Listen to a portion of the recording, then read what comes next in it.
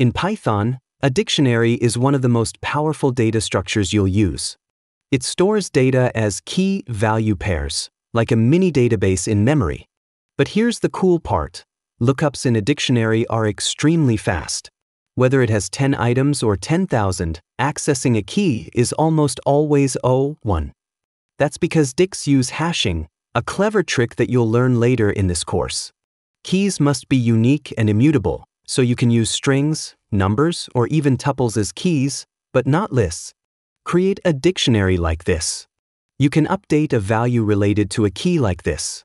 As Dict is also a class, it comes with inbuilt functions. You can use .keys function to list the keys, .values to list the values, and .items to return each key value pair as a tuple. These functions will be very useful while you iterate over a dict. Dictionaries also maintain insertion order. This wasn't true in older versions of Python.